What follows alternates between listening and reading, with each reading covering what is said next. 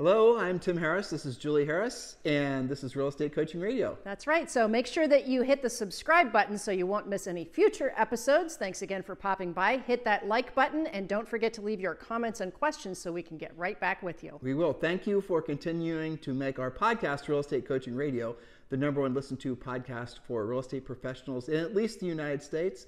And let us know what you think about this video. Leave your comments below. Thank you. Hey, we're back and we're talking about one of our favorite topics, which is the personality styles, DISC. We gave you guys a lot of history. We gave you a lot of what it is and what it isn't, how to use it, how you don't use it.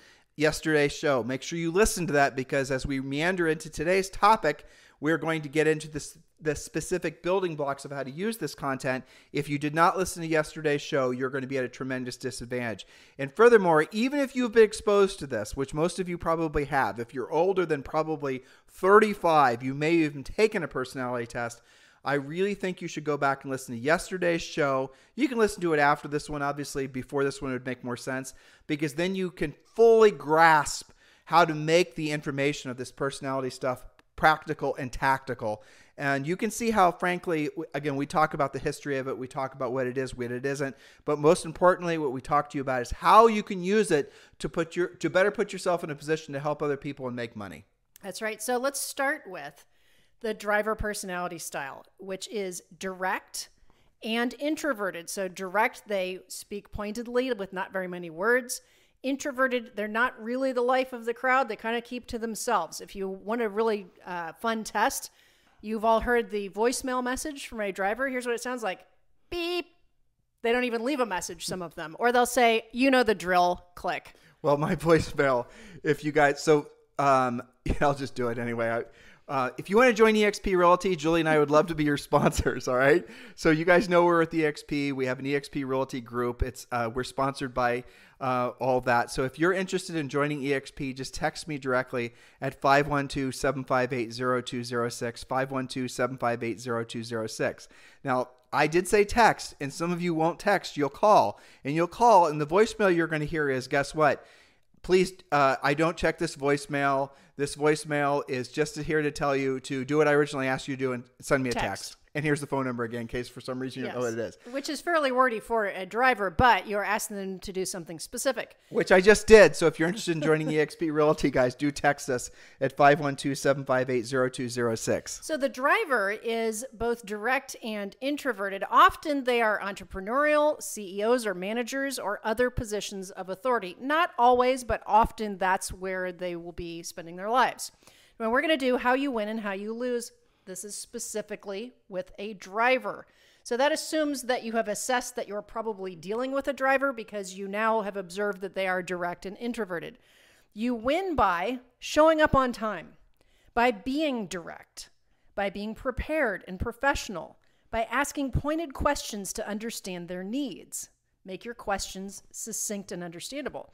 By showing how you will deliver results, by being factual and accurate and not full of fluff. Send bullet-pointed short emails. I guarantee you they don't get read if you write a novel to a driver in your email. Especially if you're amiable and you're talking and use the word like feelings a lot.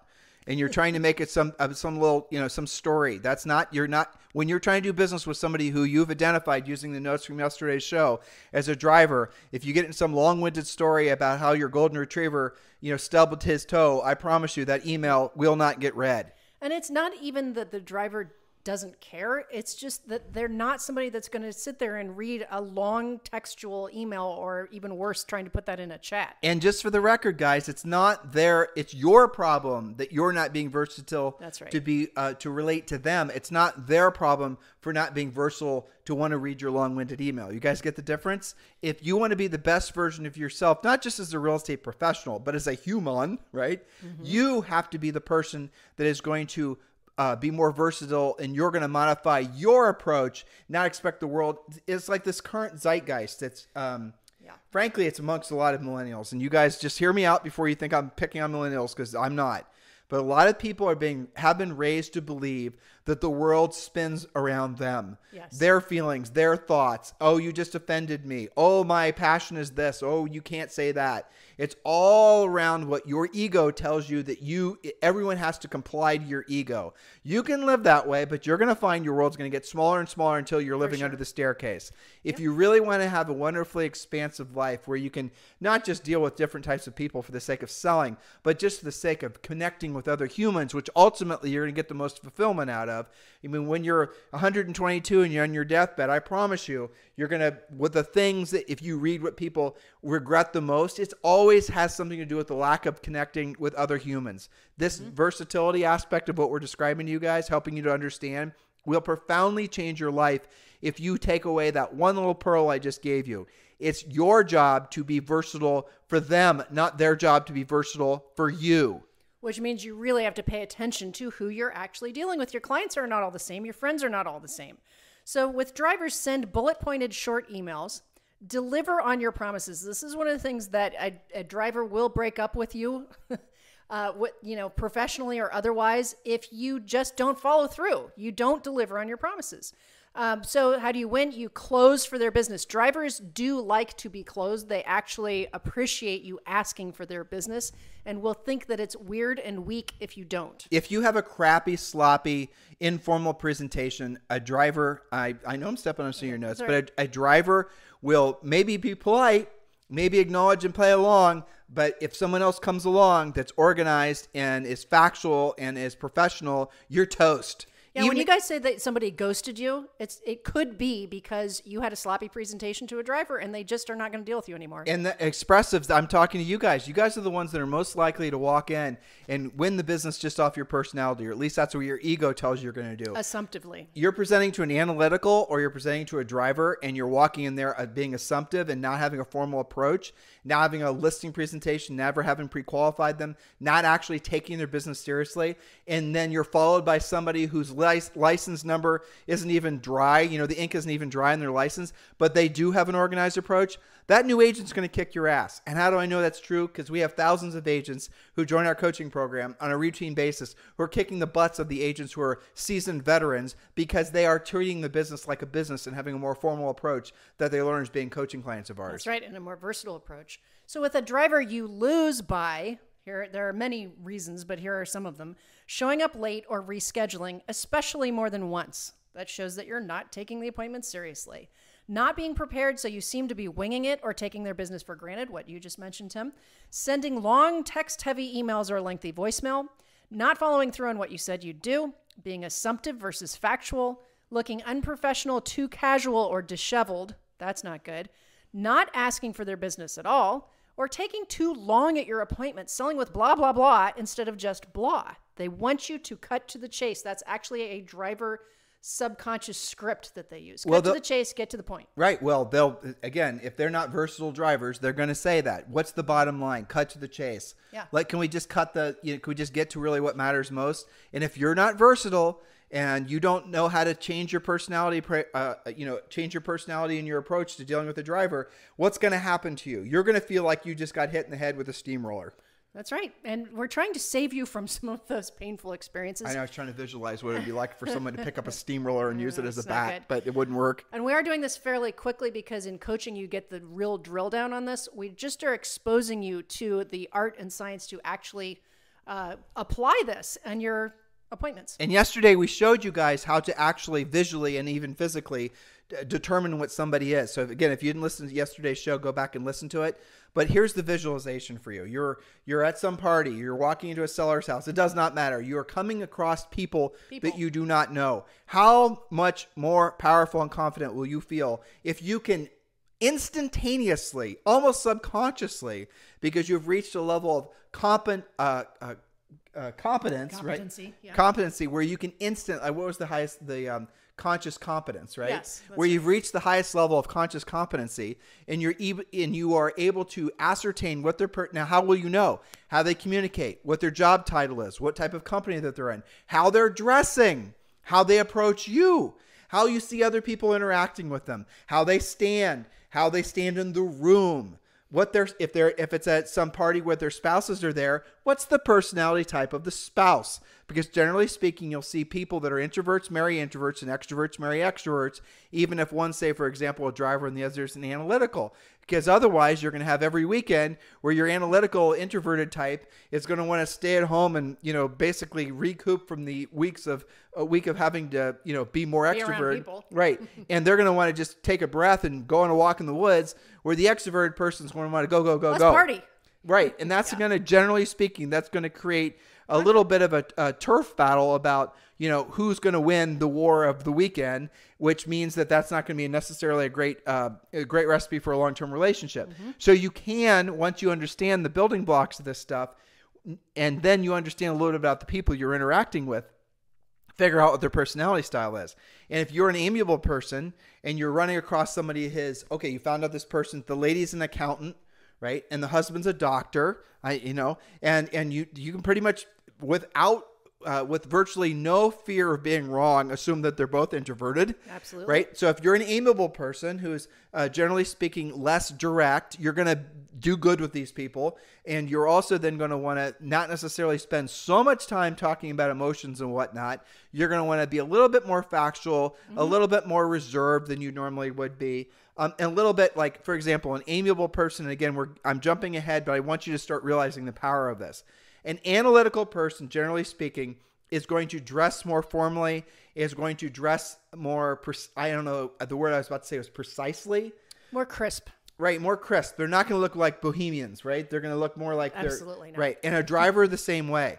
And if you guys really want to have some fun with this, you can, when you're showing houses to people and you're taking them through, if you've not yet learned how to be a listing agent, which means you haven't become one of our coaching clients yet, but when you're showing real estate to people and you take them into different neighborhoods, you will oftentimes see the buyers will start looking for signs of people that are similar to them. Now, how are they going to, now without seeing the people, the neighbors, they're going to just look at the yards. Yep. If you're dealing with an amiable and they're seeing lots of kids stuff everywhere. And playgrounds. And playgrounds. And neighborhoods are generally speaking dominated by certain personality types. Mm-hmm. And you'll see an amiable rolls into a neighborhood of another amiable where there's obviously a lot of amiables living there. Yep. That person's going to instantly feel more comfortable. Now, if you take a driver to a neighborhood where everything looks a little disheveled and there's kid plastics, I'm trying to avoid saying the word crap, but if there's kid stuff everywhere. Such a driver thing to say. But if it's a big mess everywhere and it's disheveled and, it just looks a little bit like there's a little bit lack of order there, your analyticals and your drivers probably aren't going to like that neighborhood as much as if you take into them a place where things were a little bit more formal and tidy. And whole communities are designed around this. Drivers in analyticals, for example, they like HOAs. They like things that are orderly. Tidy. They like tidy. They like, you guys symmetry. Right. I was laughing because I think about our neighborhood in Dorado where there's like 8 or 9 different neighborhoods in the same community. And there's like a very, very, very kid community. Yeah. And then there's some very not kid communities. And they do have different feels, even though they're a 10-minute golf cart ride away from each other. It's interesting. The kid community, you've got little kid Crocs all over the place. Yeah, you're talking about Dorado Beach East. Yeah. Right, and then you go over to Dorado West Beach or something. Or West Beach, and then it's essentially like you're walking to a sterile operating room. You don't even know anybody lives there. It's hilarious. And they all kind of walk around like they're in some sort of, they wear, just think of this, more how formal. They dress. Yes, absolutely. You'll never see anybody wearing Crocs living in West Beach. No, can't happen. It's impossible. But I do remember showing many buyers that would specifically request neighborhoods where all of the backyards abut each other. Yeah. So that they can just send their kids out to play with other kids without crossing the street. These things are important to people. And the thing is, this is why you have scripts. This is why you ask questions so that you can drill down and know who your client is. So you're pulling into the driveway of a house tomorrow, and you listened to the podcast series we started before this one on how to become a listing agent, right? You've signed up for our coaching program. You are actually knowing what to do, how to do it. You're pre-qualified. You've got sent the pre-listing pack. They've read it. You got the listing presentation. We actually tell you how to approach the seller, not just the seller themselves physically, but the house. When you do step by step, depending on what your personality style to be and what or suspect their personality style to be. Your very approach and how you present is going to be altered dependent on who you are, but who you are trying to appeal to them. Based on your observations and your questions and your answers and things of those nature. And by the way, I mentioned coaching. Here's the thing. The pre-listing package that we teach you guys is very DISC friendly. That's the reason we tell you guys not to change it. That's right. It's very well thought out. The scripts and the coaching and the things that we drill down on in coaching that make you a more powerful, more versatile agent, there is a lot of detail to this. Well, look at our pre-listing pack. You mentioned it, right? So there's, again, guys, our content, when you become one of our coaching clients, you look at it, and if you're over time, you'll come to appreciate it even more. Have you guys ever watched have you ever watched a movie that you haven't seen for 10 years and then all of a sudden you're like watching it for the first time, even though you thought you remembered it, you realize there was a complete subtext or many subtexts that you didn't even realize was going on? That's what happens as you get educated, and also as you get a little older, hopefully you get wiser, though those two things don't necessarily go hand in hand. But when you look at our pre-listing pack, what you're going to realize is we have pages, to Julie's point, that are designed specifically for amiables. One of the pages, for God's sake, is called Giving Back. That's right. And the testimonials, because of all of your potential clients, and remember, about 60% of the world is amiable, they will call your recommended testimonials if you give the phone numbers and the email addresses, because they do want to do research and make sure that you're going to take care of them. And in the pre-listing pack, there's other things. The communications guarantee. There's the easy exit listing. There's the flexible fee commission plan. But what some of you guys do, coaching clients don't do this, is you get our content and then you say, this isn't like me. I'm going to make it like me and use words that are like me, and I'm going to modify it. You've modified it to the point where you've nullified the reason it was designed and the words were chosen that they were chosen, because the versatility built into the pre-listing pack is designed to overcome what we assume is going to be your lack of versatility. We originally designed the pre-listing pack and a whole listing process because, and I know this is a nice problem to have, and this is what happened.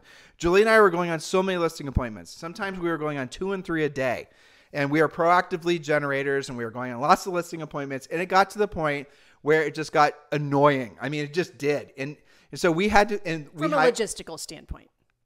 No, I mean from overall. I just don't want to sound ungrateful that we're annoyed by all the business. It was awesome. Yeah, it was awesome, right? But it all came from the fact that our system worked. So we ended up having to hire, and so we were getting centers of influence and past clients. We were getting new clients. We were getting all this types of business that was coming in. Julie and I were very religious, proactive lead generators, as we teach you guys to do. Well, we would have business that would come in occasionally that might be a referral from, an agent or something like that. And we don't want to push a listing appointment off for more than 2 days. More than 2 days, you're probably not going to take it because the seller's going to think, well, you're just too disorganized or too busy to actually take my business seriously, and they're going to hire somebody else. So we had to hire someone to go on listing appointments for us, so we hired Lisa. Lisa was a nice gal. She did not have a lot of sales experience. She had a great personality, and she was expressive, but what she was most of all is she was willing to learn how to be more versatile. So what Julie and I then had to do is we had to create the pre-listing pack, and we created many different generations of it so that when she went on listing appointments, it got to the point where her ratio of taking the listings was almost as good as ours. Because she had learned versatility and the ability to present to different types of people the way they wanted to be presented. She was essentially filling a role. It wasn't dependent on her personality. It was dependent on her using the system that we had created for her. And that same system, actually many, many different iterations and evolutions of that system, is what you guys have as a coaching client. If you want to stop wasting time trying to figure it out on your own, which is what the professional amongst you will want to do, go to timandjulieharris.com, click on coaching, and just join, guys. Just join Premier Coaching. That is the perfect entryway into our coaching program. Everybody can afford it. It's designed to be something that everyone can afford. Just go to timandjulieharris.com, click on coaching, and sign up for Premier. It's very simple. That's right. We're trying to take some of the pain away for you. So, all right, back to our personality styles. The influencer or expressive, this is the I-type personality who is direct like the driver, but in this case, extroverted. Okay, so that's the difference. They are direct, but they are extroverted. Typically, the expressive is a life of the party type. They know everybody. Name droppers. They're super social. They're very relationship oriented. They're party organizers. These are fantastic people to have in your center of influence list because they know everyone. Especially if you're an introvert. Especially if you're an introvert. These are you want to keep them happy, hang out with them. All right, so they tend to be, where did that go? Tend to be aspirational, and they tend to move a lot. This is also great real estate clients. And they're going to want to figure out who you know. Yes. Because they want to know based on your friends if you're like them or not. So you're going to have to be more versatile when you identify that you're dealing with an expressive. But the main thing with expressives is you got to, and Julie, I don't want to step on any of your points, but you let them dominate. Do not try to dominate an expressive. That's the first point under how you win with expressives, by letting them be more dominant, especially if you too are expressive. There's nothing worse than two expressives competing with each other. It's like some kind of bird feather fight or something. I don't know. So don't try to overly dominate. You win by being fun and responsive to them. If you're somebody who is typically more analytical, like me, quite frankly, and doesn't always have that much expression in my voice, if I'm talking to an expressive client, even a coaching client, I'm going to have more ups and downs in my voice, more energy, more enthusiasm. Be fun and be responsive to them. You also win by knowing what they most desire and delivering on it. Often this is to be in the same neighborhood as their friends or their colleagues or the parents of kids where their kids hang out. They're very expressive, to Julie's point earlier, are very status seeking. Yes, typically. And they're status seeking through where they live, what they drive, the clothes they wear. Colors, for sure. The jewelry that they wear, men's watches, things like that. They're going to do things.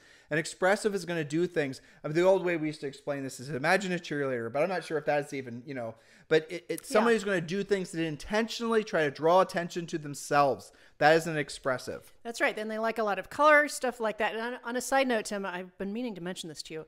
I read an article in Travel and Leisure that was about flight attendants and how they interviewed 5 or 6 different flight attendants about how they decide who to bump up on a flight. So there's 2 versions of that. Who, if you're on a wait list, you're on standby, who gets let in. And also if there's availability in first class to be bumped up from coach to first class. And they all said something really interesting. We get into this in the Harris Rules book about upgrading everything. They all said that how you dress when you travel matters. And they said that they consciously or subconsciously, and some of them were very direct about this, they will say, if you look like you made an effort to travel and show up on our plane today, I'm way more likely to bump you up to first class. And one of them even said, if you are wearing flip-flops, you're going nowhere. You're riding back. You're riding in coach if you even get past standby. You're riding in the back with the yaks and the other and the other cattle. Yeah, but I thought, isn't that interesting that they were pretty clear about that, and how you come off definitely matters. But that's, that goes to, again, this is a whole chapter in our book, Harris Rules. Yep. If you've not read the book yet or have not listened to the book, it's available on Amazon. It's available at every major bookseller. It's almost 500, maybe even over 500 5-star reviews. It's one of the best-selling real estate books at all time. A huge chapter is about upgrade everything. Read the book, Harris Rules, become a coaching client. It's the next natural progression to where you are right now in your business and your personal life. Yeah, so back to how you win with expressives. Compliment, compliment, compliment. They love attention. Also, accept their gifts with praise and enthusiasm. They're definitely givers. And don't assume that they will write down or remember important things in the transaction or the process.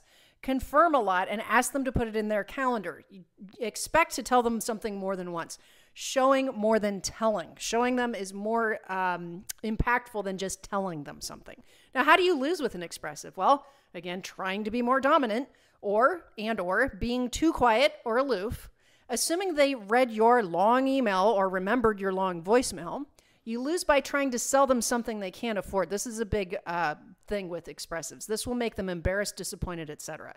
So if they cannot go up $100,000 in today's market, don't try and talk them into it. Well, be strategic too. Just to give you guys some advanced training, if you're dealing with more expensive, clients, know what their pay cycles are. So by expensive, I mean maybe people that are on Wall Street or people that are in the entertainment industry or things like that. I had a coaching client. He's the #1 agent in Reno. And he had a very famous actor as a client. I'm trying to remember his name. He's an Avenger, the actor. You remember who I'm talking about? He was Jason Bourne one time too, only once.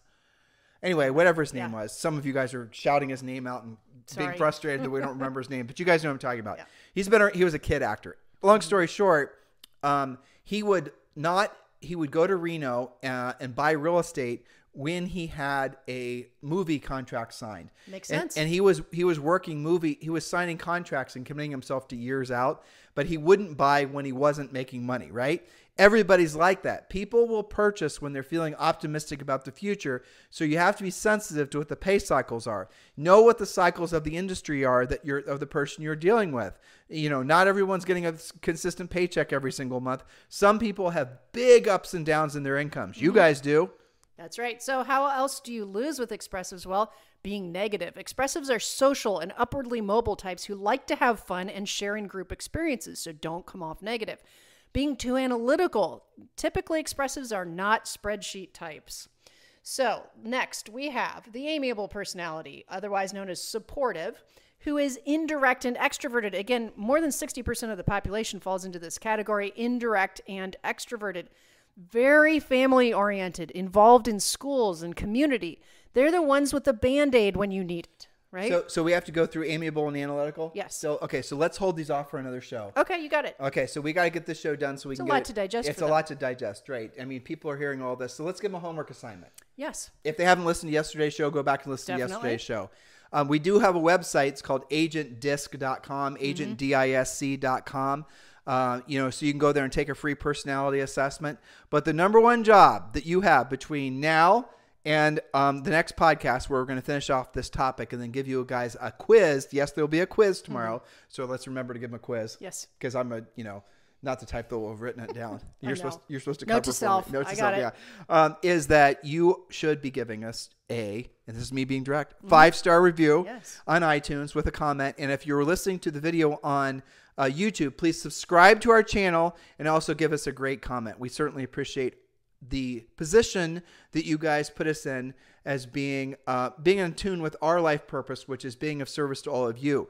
All of your life purposes, the place where you're going to find the greatest levels of success and happiness is when you're of service to other people. And that's going to be your real estate clients primarily. Because remember, guys, this real estate business is the greatest blessing. You are in the right place at the right time. There's been no better time to be on planet Earth. There's no better career, no better industry, no better everything. You're in the right place at the right time. Embrace this opportunity that you have in front of you by understanding how to become more versatile. So go back and listen to today's show and yesterday's show. And we certainly appreciate, and guys, honestly, it's an honor to be at the very least, your podcast hosts, and at the very most, your real estate coaches. We certainly appreciate that opportunity. Many of you are ready to join our coaching program. Just go over to timandjulieharris.com, click on coaching, and then you can join. Most of you will want to start out by joining in Premier Coaching. Very affordable, very simple to join. It's the next natural step for all of you. Have a fantastic day. We'll talk to you on the show tomorrow. Hello, thank you for having watched this video. Please remember to subscribe to our YouTube channel. That's right. And don't forget to hit that like button, leave your comments and questions below, and we will get right back with you. Thank you for watching this video. And remember to watch the next one. You're going to love that one.